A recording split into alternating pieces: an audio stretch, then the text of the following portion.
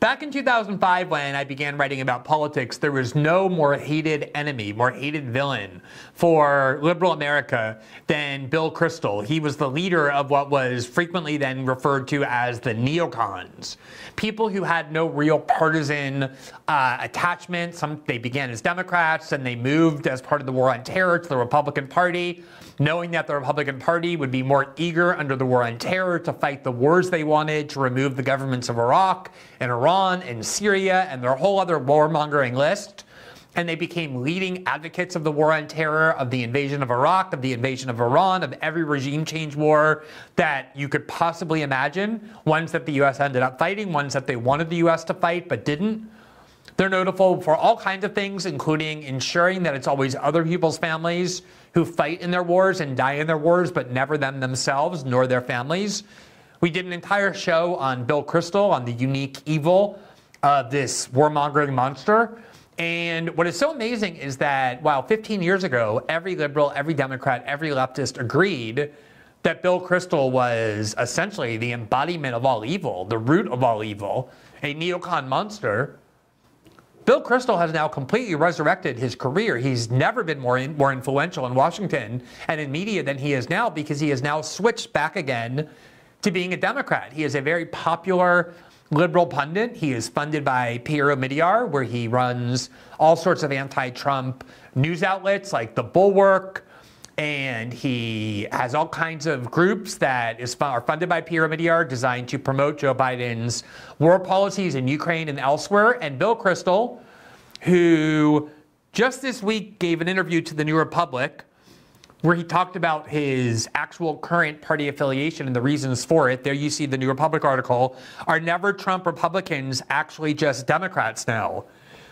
You may remember that these never Trump Republicans claimed that they were offended by Donald Trump, that they were still conservative, still Republicans. They were just against Trump because they wanted to protect and resurrect American conservatism and the Republican Party and its honorable tradition of Dick Cheney and George Bush and Ronald Reagan and Mitt Romney and John McCain. And now they've given up that pretense entirely because the people who buy their books and who fund them and who constitute their social media fandom are almost entirely liberals and Democrats. And no one wants to hear any pretenses that they're really still Republicans. They don't want to ever hear any criticism of Joe Biden. So they basically have turned themselves, as the New Republic headline suggests, into just ordinary Democrats now. That's what they are. They're Democratic Party pundits. And you see the subheadline there. Some are already hardcore progressives. And pollsters, politicians, and analysts from both parties say it may be a matter of time before the rest switch parties too. So all the people that we were told were the real villains of international affairs and American politics, these wretched, deceitful, bloodthirsty neocons, aren't just anti-Trump and haven't just been anti-Trump from the beginning. And it's really worth asking, why are they so anti-Trump and why have they been so anti-Trump? But they've now become Democrats because they believe that the Democratic Party is the best vehicle to advance their ideology. That has not changed at all. What has changed is their perception, I think accurately, that they find a lot of hostility to their warmongering agenda in the Republican Party and a lot of positive welcoming of it in the Democratic Party. So here from the New Republic article, quote, when asked where he was politically, Bill Kristol told the New Republic, quote, I'm pretty comfortable with the current Democratic Party. My fellow never-Trumpers are not comfortable with the current Republican Party. We don't think the hopes for its immediate reformation are very realistic. We are okay with Biden. We think, in fact, one thing we could do is strengthen the moderate Democratic Party. So that's their mission, that they're being, I guess, credibly honest about, that they're no longer even pretending to try and salvage the Republican Party. They are Democrats, pure and simple. They're happy with the state of the Democratic Party. They want to strengthen the Democratic Party. And as part of that effort, Bill Kristol got $2 million from an undisclosed funder, I can only guess who it is, to launch an ad campaign designed to essentially increase the support for Biden's war policy in Ukraine, seeing that polls show Americans of all kinds, but especially conservatives and independents, are now turning against that war, believing we've already done too much for Ukraine, not wanting any more money to go to the war in Ukraine, not seeing the benefits of it.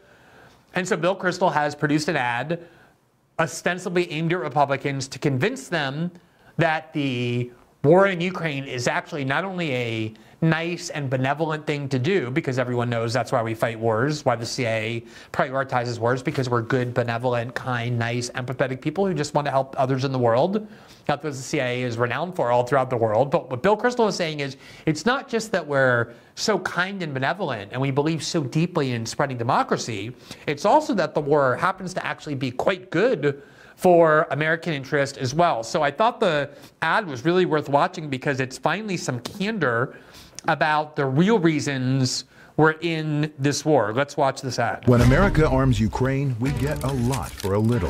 Putin is an enemy of America. We've used 5% of our defense budget to arm Ukraine, and with it, they've destroyed 50% of Putin's army. We've done all this by sending weapons from storage, not our troops. The more Ukraine weakens Russia, the more it also weakens Russia's closest ally, China. America needs to stand strong against our enemies. That's why Republicans in Congress must continue to support Ukraine.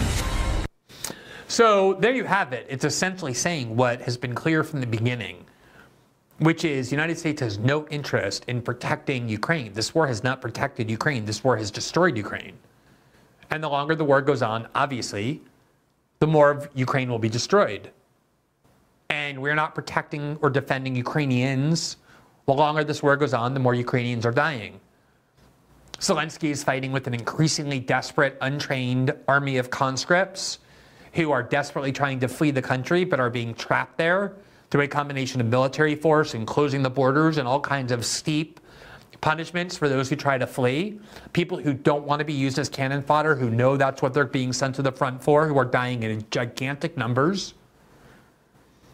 And the U.S. wants this war to go on. We have not only not pursued diplomatic solutions, but we have blocked the attempt to achieve diplomatic solutions, according to people like Israeli Prime Minister Naftali Bennett, who said that he has tried to broker solutions at the start of the war, but was blocked by doing so from the Biden administration and Boris Johnson, who wanted this war to go on precisely because, as the ad shows, the real purpose of this war has nothing to do with protecting Ukraine. It's to advance America's geopolitical interests as they see it in weakening Russia, by essentially saying we're not dying for this war. We're having the Ukrainians die in huge numbers for this war, and we're getting the benefits.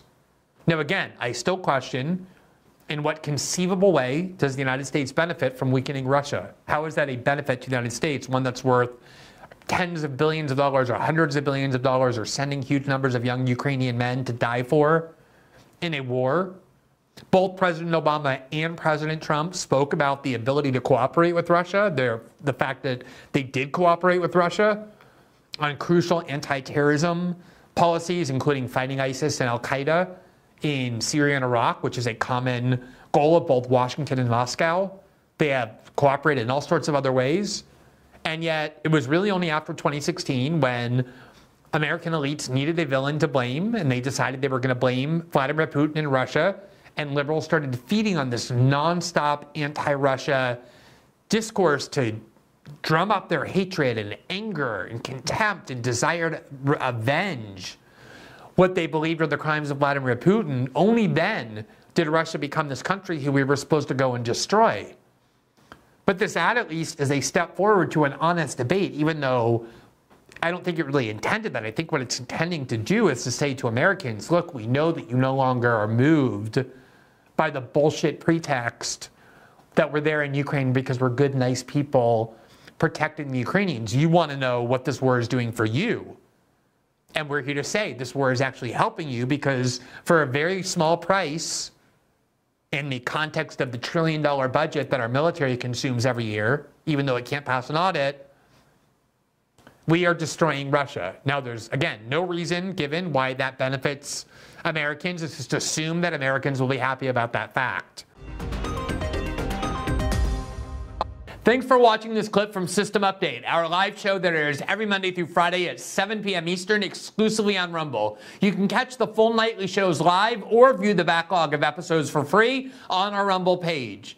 You can also find full episodes the morning after they air across all major podcasting platforms, including Spotify and Apple. All the information you need is linked below. We hope to see you there.